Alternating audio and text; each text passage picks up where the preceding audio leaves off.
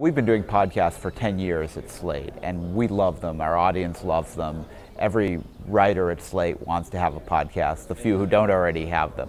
And I would simply say that as a journalist, I have never seen more intense user engagement around a medium than I have around podcasting. It's amazing. People will stand in the freezing rain to go to our live shows. If we put up a podcast an hour late, they call up to ask where it is.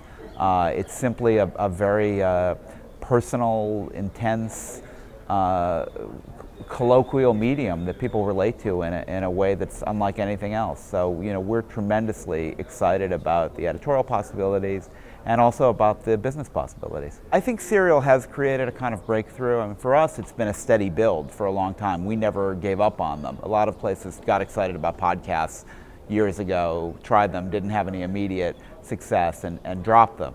We've just been building them up. So Slate now has more than a dozen of its own shows. We're doing 6-7 million downloads a month, many more than we do with video. And so, we sort of never gave up on it. But since Serial, people in the marketplace are excited about podcasts. People who didn't really understand what they were have figured out how to get them.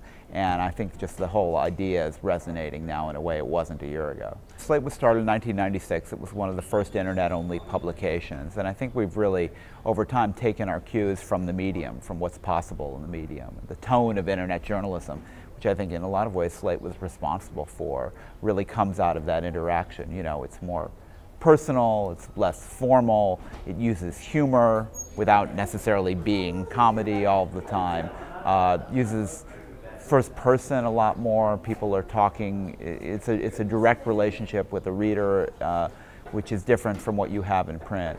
But the space Slate tries to occupy is sort of in between news and opinion. News really became a commodity with the internet, and opinion in a way became a commodity as well because there's so many voices telling you what they think.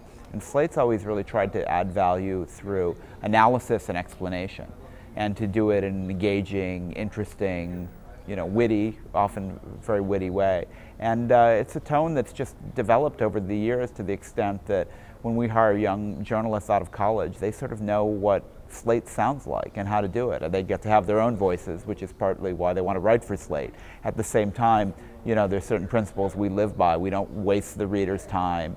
We always want to be original. We always want to be adding value to what people can get through straight news sites or elsewhere. When our audience was mostly desktop-based, I always set an arbitrary limit of 1,000 words. I said people aren't happy reading things longer than that on their desks at work. And I thought when mobile started to emerge that we were going to have to get shorter, figure out how to do really short-form content, because you think people would want little snippets, little nuggets of content.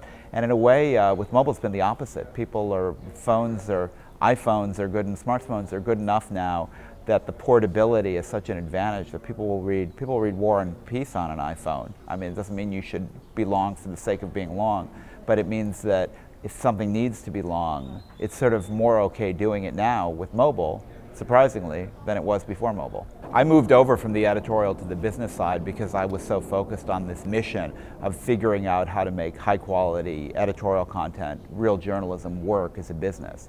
And we've done it at Slate, although it took a long time. I think the challenge is, especially for legacy brands that still support big newsrooms and still have print publications, their cost structure is so much higher.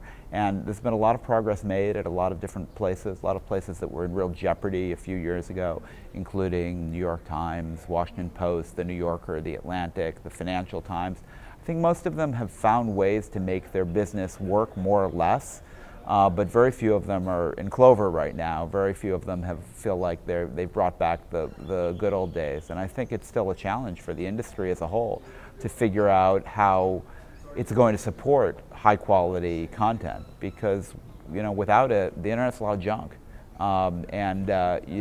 Marketers need it, and they don't necessarily want to pay for it. But figuring out how to support it, not just with advertising, that advertising is going to be the core of it, is a problem that goes beyond just our industry. We've been doing custom content, since I think our first big project was 1999.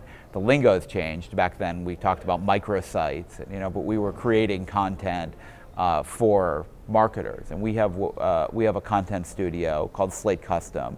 where we work with brands to create content. It's separate from our editorial. We distinguish it clearly from editorial, but it performs when we do it well, when we're given the freedom to do it well. It performs very much like editorial content, even though everyone understands that it's commercial in nature. So we embrace it. I don't have any kind of fundamental problem with it. I think where you get into trouble is where people on either side want to blur the line. That's not in the reader's interest, it's not in the marketer's interest, and it's certainly not in the interests of publications.